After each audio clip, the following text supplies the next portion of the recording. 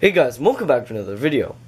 So we made iodine from seaweed in a previous video, or rather extracted it, through a long vigorous procedure, and it was quite a few years ago that I did this, and we got maybe a gram of it out of like 10 pounds of seaweed or whatever. Really not efficient. A much more efficient way is to either order it online, which is the most efficient and cost-effective way, but if you would rather not, you can also extract it from iodine Povidone. Now, most pharmacies have iodine Povidone, or iodine tincture. Now, in Canada, you can get iodine tincture, about 5 milliliters of it, for $5, and it contains like 10% iodine, or sodium iodide by weight. So, you're not going to get really anything out of that that's worth your money, and like $5 for 5 mils of stuff is like, oh my gosh, it's a horrible price. Anyhow, I don't know if you can find it at other pharmacies in Canada, but from where I've looked, that's all I can find. And I can't seem to find iodine Povidone anywhere. But in Korea, which is where I picked this stuff up, you can actually buy 50 mils of it for 50 cents when you do the conversion rate. So, I picked up a fair amount, and I think I have about 250 mils of iodine Povidone here, all of which I got from Korea. Anyhow, so today we're going to be extracting iodine from it. And if you're in other countries, you probably have iodine Povidone, and if you're in Canada, perhaps you have a store that sells it. But if not, just go ahead and buy it online. I mean, it's not too expensive, it's actually pretty cheap. I think you can buy 50 grams for about $8, which is way more than we're going to be able to extract from this. Anyhow, so the first step to do is to take approximately 200 mils of water and prepare a sodium hydroxide solution. So I have about 80 grams of sodium hydroxide here, which we will slowly add to this water with vigorous stirring to help dissolve. And then I'll meet you back. Okay, so now we have a nice concentrated solution of sodium hydroxide, perfect for a reaction. However, our solution is very hot, so we should let it cool down a bit before the next step. But I forgot to mention, but it is very important to stick on gloves and safety glasses, because sodium hydroxide is quite rather corrosive, and solutions of this concentration could very easily cause severe chemical burns. Anyhow, so we'll let this cool down a bit before proceeding to the next step, which will be slowly adding it to this iodine Povidone solution. Now, what we're essentially doing is there's actually iodine dissolved, or that's complexed with the Povidone, and the Povidone is soluble in water. Because iodine is only sparingly soluble in water, whereas Povidone is much more soluble. And this is actually a, I believe, 11% solution according to the bottles. Anyhow, so when we add the sodium hydroxide to the iodine Povidone solution, the iodine should react with the sodium hydroxide, forming sodium iodide, sodium iodate, and some sort of gooey complex with the Povidone, which should hopefully precipitate out, so we can actually filter it off and be left with a nice solution of iodine, or sodium iodide, sodium iodate, which both would be dissolved in water, so we'd be able to filter off any of the other insoluble stuff. The sodium iodide and sodium iodate can then be easily purified back to elemental iodine through a couple of other addition processes, and there are several different methods to do so. My particular favorite one is the generation of large amounts of chlorine gas and bubbled through the solution to convert it to sodium chloride and elemental iodine, because for me that's the most efficient as far as it goes for me. That's how I did it when I did extract the iodine from seaweed, but we're probably going to use a different method just because it's faster and much safer. But if you're looking for percent yield, I suggest bubbling some chlorine gas through your solution of sodium iodide and sodium iodate. Anyhow, besides the point, we'll let this cool, and I'll meet you back. Okay, so it's a bit cooler now. It's still quite warm to the touch, but it's definitely cold enough that we can handle it. So we're going to be slowly adding it to our iodine Povidone here, being careful to swirl around the jar in between additions. And we're just doing this until the dark color of iodine, the iodine color, disappears. And when this happens, we'll be left with a nice, rather colorless solution of sodium iodine and sodium iodate. So I'll continue the addition and meet you back. As you can see, it's getting much, much, much lighter. And as we add more, you can see it gets lighter and lighter. And at this point, it's nearly colorless. So we'll probably just add in the rest of this. This looks like about the perfect amount. And swirl it around and see if we need to add a bit more. We may need to prepare a bit more solution, but it looks like it's pretty much been reacted. So upon looking at the solution from above, we can actually see that that red stuff there is actually some sort of precipitated out polymer It is actually quite rather goopy here, and this will need to be removed. The yellow color of the solution is actually due to the presence of sodium iodate, as I mentioned earlier, which has a characteristic yellow color. But we will need to remove this polymer before filtration so that it doesn't clog up our filters easily. So we'll scoop that out of there, filter it through some coffee filters, and I'll meet you back when we have our solution. Okay, so it's been removed from the solution and went directly into my trash can. However, the polymer appears to be very, very goopy and sticky and stuck all over my gloves. So I'll have to remove these and get some new ones. But I just reached my hand in there and scooped it out, because I do have gloves on, so the very basic solution will not hurt me. So quickly remove these and get some new gloves on, and then we'll do the filtration. So after filtering, our solution is much more clear, however it's still cloudy. This is because we still have a bit of that polymer dissolved in solution, but as we boil down the solution it will rapidly decrease in solubility, and therefore come out of solution and we can scoop it off. So now let's transfer it to a larger container, so we'll just transfer it to this 1 liter Erlenmeyer flask here, and we're going to end up boiling this down to get rid of all the rest of the polymer. So it looks like we have approximately 400 or 200 milliliters of solution here. So we can boil this down to probably about 50 milliliters, and all of our sodium iodide and sodium iodate should stay in solution. However, hopefully the polymer will come out of solution. Then we can proceed to the next step. But we really need to get rid of that polymer because it's going to end up affecting our final purity if we just continue on from this point. So we'll begin to boil it down until it's about a quarter of its volume. Okay, so I've now transferred our boiled down solution to this Erlenmeyer flask again after filtration, but I've let it cool down back to room temperature, and stuff has started to precipitate out. I'm assuming this is probably sodium iodide and sodium iodate. Not totally sure, it could be a polymer, but I'm hoping it's sodium iodide and sodium iodate. And I don't really want to filter off then discard it because that would be losing some of our product. Anyhow, you should do this in a tall flask that's similar to this, such as an Erlenmeyer flask, because it has a conical shaped head, so that any splashing that is, which there's typically splashing when you do the next step, if there is any splashing, will stay inside the beaker and shouldn't splash out and throw stuff everywhere, which would be a loss. So that's why I'm doing this in an Erlenmeyer flask.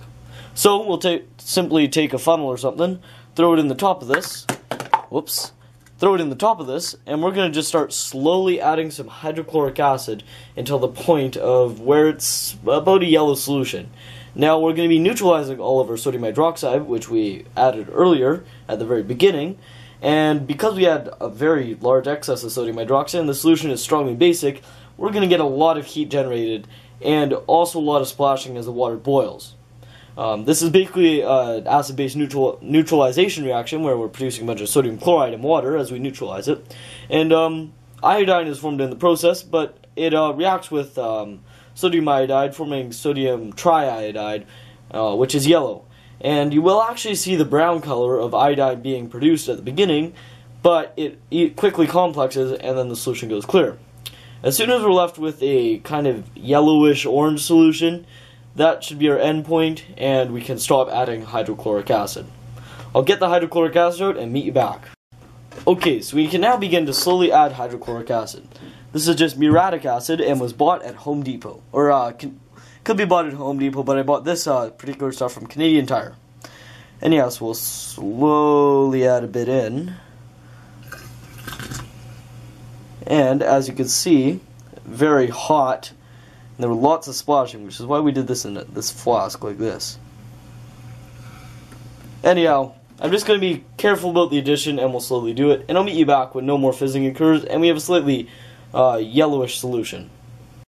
Okay, so we've added all the hydrochloric acid and it appears to be at its end point. You can see there's a little pile in the middle. That's most likely just sodium chloride because our solution is super saturated. Now that cloudy stuff we had before seems to have disappeared, which makes me think it was indeed sodium iodide or sodium iodate, and with the increase of water from the acid-base neutralization reaction, hopefully we have actually dissolved any sodium iodide / iodate that actually precipitated out. And now everything's in solution except for excess salt, which has precipitated out. So more salt will precipitate out as the solution cools, so we will cool this solution back down to room temperature, at which point we will do a quick filtration to remove all the excess salt. Then I will meet you back. make sure you have some 3% hydrogen peroxide for the next step. Okay, so it's been filtered off and I'll transfer this large jar here. And we just have a bit of hydrogen peroxide here. And this is just 3% stuff, and we're going to dump in the full 500 milliliter bottle directly into here.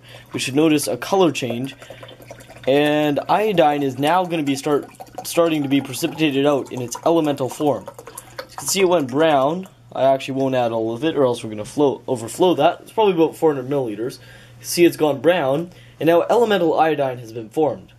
It should precipitate out to the bottom, at which point we can collect it. So we will now just wait until this settles out, and I'll meet you back. It'll probably take 10 minutes or so. And what was left over in the filtrate, after filtering it out, filtering off the salt, there was some sort of yellowish orange stuff. Not sure what that is, but I think I might dissolve that into solution and add some hydrogen peroxide to it, just to see if we get any iodine from that too. Anyhow, so we'll let this settle out and meet you back. Okay, I just transferred that iodine solution back into the large Erlenmeyer flask because it darkened, as you saw, and then, over the course of the past night, because, like, when I initially added it, no iodine crystals formed, and the solution just continued to get lighter and lighter and lighter. So I left it overnight to see if anything would happen, and now it's back to yellow, although it's much more yellow than when we started. But I really don't know what is happening, because the iodine should not be reacting with any sodium chloride or anything. And yeah, I really am quite confused with what's happened, but clearly the iodine has somehow gone back into solution.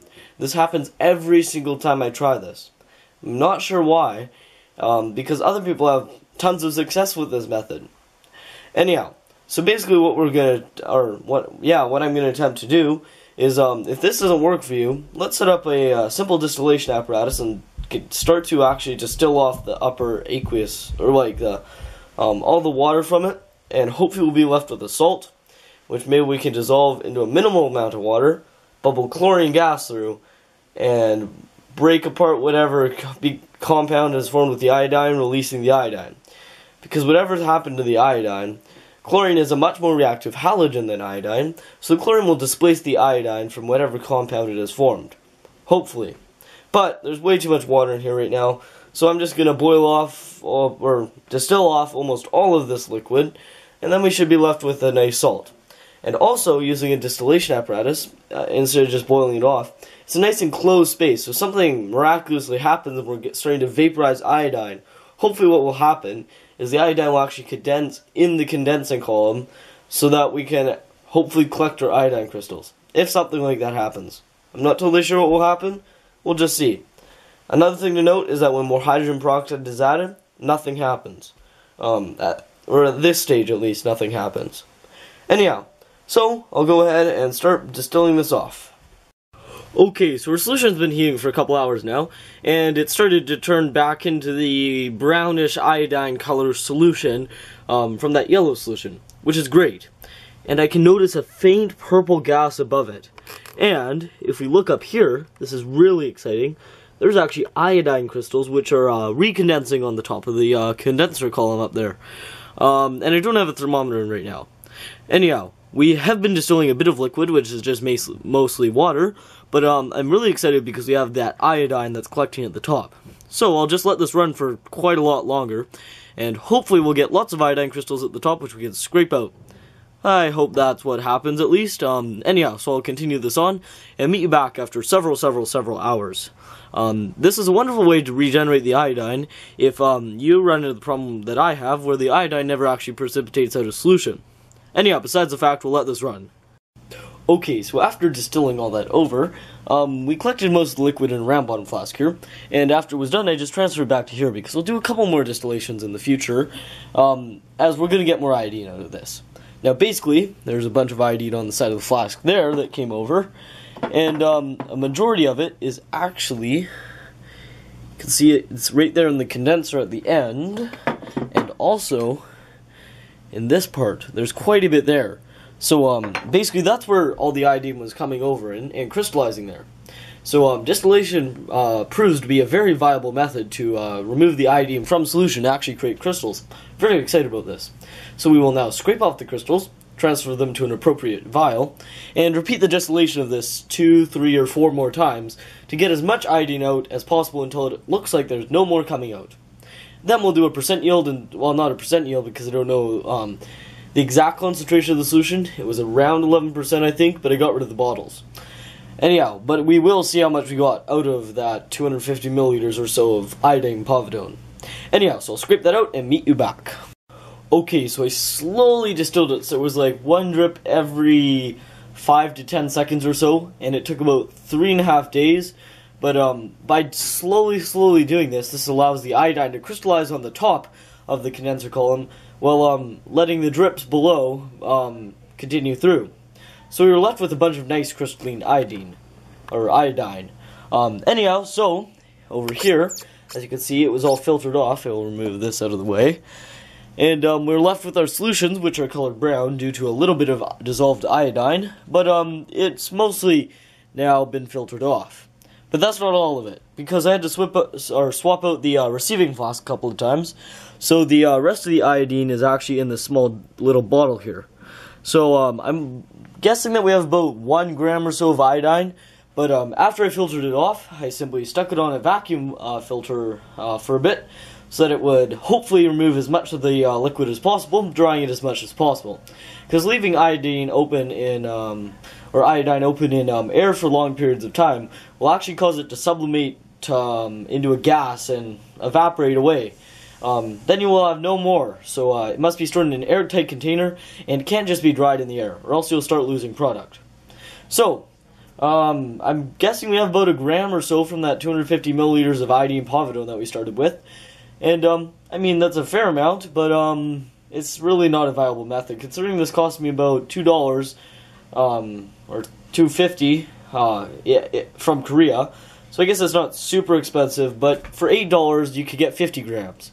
So, it's not economically viable. And in Canada, iodine Povidone is much more expensive.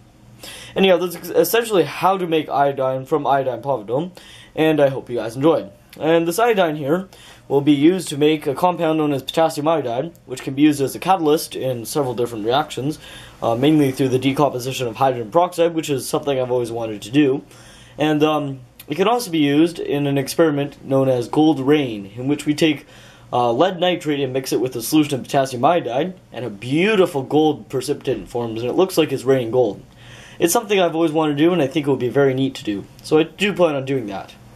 Anyhow, so it's essentially how to make iodine, and it's a very useful compound, or very useful element. And another application would be to make the high-intensity explosive nitrogen triiodide, which is one of the most sensitive explosives known to man. I've made this in the past, and it's very fun to make. Slightly dangerous, but it's still pretty cool. So hopefully I'll do a video on that soon. Anyhow, hope you guys enjoyed. Bye.